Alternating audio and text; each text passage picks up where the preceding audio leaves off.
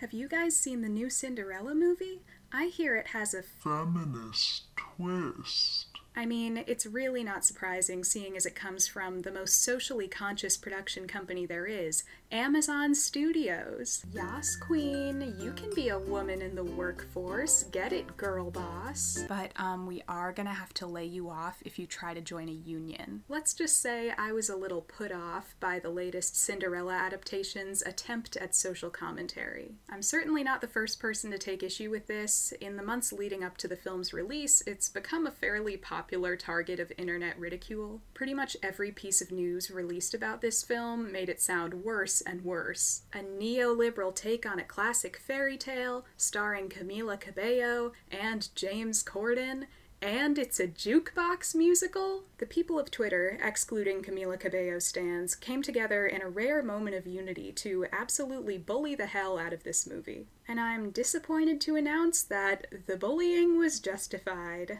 This film was marketed as a feminist take on the classic fairy tale, but in my opinion, its narrative is ignorant at best and willfully propagandist at worst. It seems to want to correct things about the story that I don't really think anyone was asking to have corrected.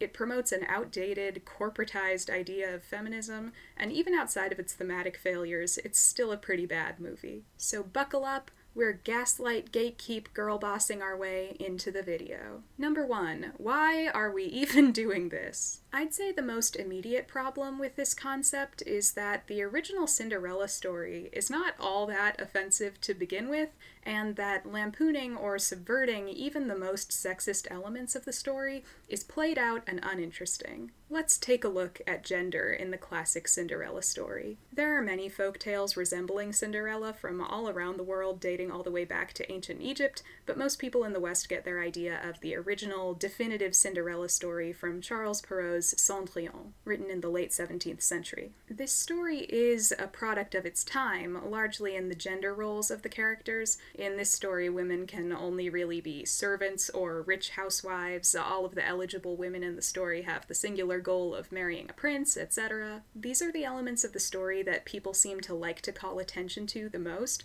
but honestly, if we're examining gender and sexism in Cinderella, I think a far more interesting thing to analyze would be the role of the stepmother and stepsisters. There's this very clear dichotomy between Cinderella and the other women in her family, the girl and the other girls, if you will. It's sort of like whatever the G-rated version of a Madonna whore complex would be. In the original story and many subsequent adaptations, the stepfamily, especially the stepsisters, are almost caricatures of femininity. They're obsessed with their looks, their clothes, their hair and makeup, and attention from men. They wear gaudy dresses and jewelry, their hair is piled into those bulky sausage curls. But what's interesting about this is that Cinderella herself also desires beauty and fine things and the prince's attention, but it's okay when she does it because she's poor and less annoying about it, I guess. I feel like this is a sentiment about women that very much still exists, wanting women to look and act desirable all the time, but demonizing women who visibly make an effort or, God forbid, think or know that they're attractive. Call it the One Direction what makes you beautiful effect. It's actually hotter when she's insecure about the way she looks.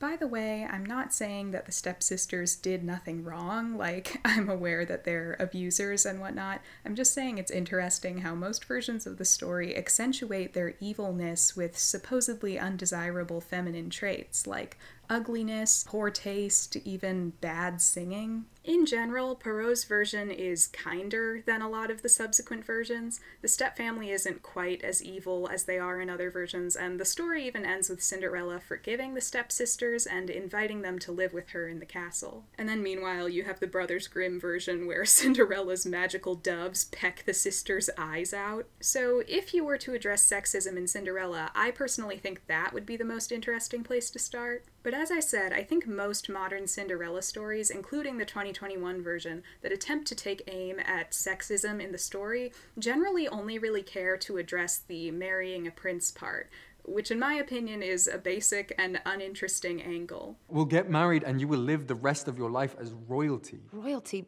What about my work? I guess when I read a fairy tale from the 1600s, I can understand that at that time, marriage was considered kind of the pinnacle of a woman's life. And I can recognize that that is patriarchal and unfair, while also not really needing to see it subverted in the year 2021 when I've been seeing media critique that very thing for my entire life. For me, I think Enchanted was the last enjoyable lampooning of basic fairy tale tropes, and since then it's kind of felt like old news. So to see a Cinderella adaptation in this day and age, where the only real subversion of the original is to make the women more independent, feels a bit played out, to say the least. But it's not simply the fact that the film does this, it's how it does this. Number 2, a girl boss is a wish your heart makes. What exactly is feminism, according to this film? The film's attempt at feminism is a corporatized fantasy in which women not being a part of the workforce is seemingly the only manifestation of sexism or the patriarchy. It's worth mentioning here that sexism is also seemingly the only inequality to exist in this universe. Like, there's no racism or anything, presumably because the movie didn't want to have to deal with that. In this world, women simply need to pull themselves up by their bootstraps in order to break free from oppression. It's actually kind of comical the way almost every female character in the film at some point reveals that she wishes she could do X dream job instead of being a lowly housewife or princess. I mean, wouldn't it just be great if I could have my own shop? I've never shared this with anyone before, but I used to play piano. I would be embarrassed if I wasn't so bored with my life. But since I'm here, I would love to stay and help sort out this whole crown issue. Yeah, guys, we can end sexism by integrating women into the monarchy. Because, you know, there's nothing less patriarchal than the monarchy. By this film's logic, the only thing standing between women and emancipation is work and money. By this film's definition, feminism is capitalism. Now, I don't mean to sound like a crazy radical or anything, but I personally don't think capitalism is conducive to women's liberation, or really anyone's liberation. In many ways, capitalism and the patriarchy are in a symbiotic relationship. And I don't think that's the most unpopular sentiment, especially among young people. But this film seems to believe the opposite, that capitalism is liberation. You'd better have an LLC name picked out, ladies, because the only way you're going to get equal rights is by hustling for that coin, or something. Is it any surprise that this very rhetoric is what helps market pyramid schemes to financially vulnerable women? I also kind of resent the fact that whenever these movies want to make a business-minded female character, they make her a fashion designer. Because that's like a woman job. I would probably like this movie more if Cinderella was like, what about my work as an architectural engineer? In short, this type of girl boss feminism, in addition to being pretty dated and reviled in the mainstream consciousness, especially the very demographic that this film was trying to market itself to, feels like putting a band-aid over the issue of sexism. Asking women to liberate themselves by joining the system that helps facilitate their oppression is completely counterintuitive. Number 3, tell us more about your opinions on Cinderella, Jane. Was there anything I liked about this movie? I kind of enjoyed the male lead, Nicholas Galitzine. I first saw him a few years ago in the Irish movie Handsome Devil, which I would recommend, I guess. It's better than this. I didn't know he could sing, but I think he gives one of the better vocal performances in the movie. Speaking of which, Idina Menzel killed it as usual. She probably should have been the lead. And before the Camila stans come for me, I really have no strong feelings about Camila Cabello. I don't listen to her music. I think she's a pretty good singer, and her acting performance in this is perfectly serviceable. There are some rough moments with her vocal performance, not so much because she's a bad singer, I don't think, but more because it sounds like they did almost no editing of the vocals, which is a strange choice.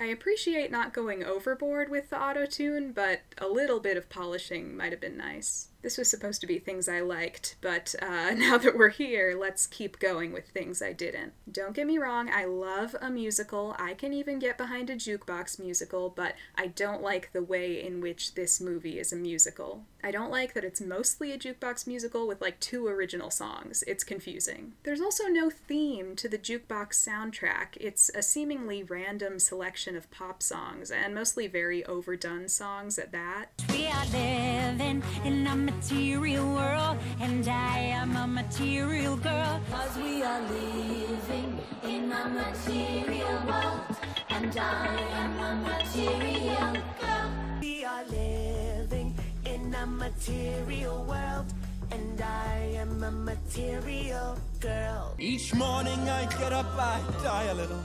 Can barely stand on my feet. Catch yourself, look in the mirror and cry. Lord, what you doing to me? I spent all my years believing you. I just can't get no relief.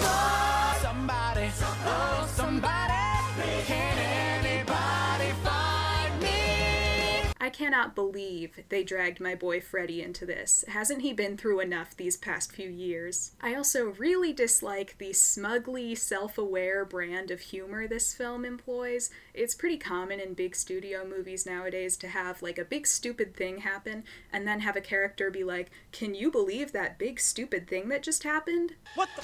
Whoa! That happened. We're still friends, right? Depends on how hard you hit me. I think the intention here is to show the audience that you're self-aware and in on the joke, but to me it always just comes off like the filmmakers are insecure and embarrassed by their own movie, which is pretty cringeworthy to watch. Do you want to go to that ball and meet a bunch of rich people who will change your life? Yes, I was just crying and singing about it like 2 minutes ago. Any way you can make them more comfortable. No.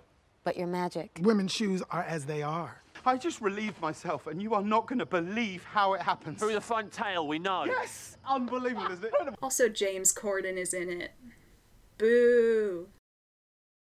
Goodness, look at the time. If I don't boost my return on investment by midnight, I'll turn back into a socialist pumpkin. If you liked this movie, that's fine. There's nothing wrong with you, but I would encourage some critical thinking regarding what it and anything you watch is trying to say to you. Honestly, as much as I love a completely dumb fun bad movie, what really fascinate me are these films with deep ideological issues. There's really nothing like it. Speaking of which, stay tuned for Amazon Studios' biographical film about the first female detective in the Pinkerton Detective Agency. You know, the famous union-busting security firm, recently hired by Amazon to bust unions. Seriously, it's so important to be mindful and critical of the media we consume, which is why I only watch Lifetime movies. By the way, I'm a woman, which means that subscribing to my YouTube channel is feminism.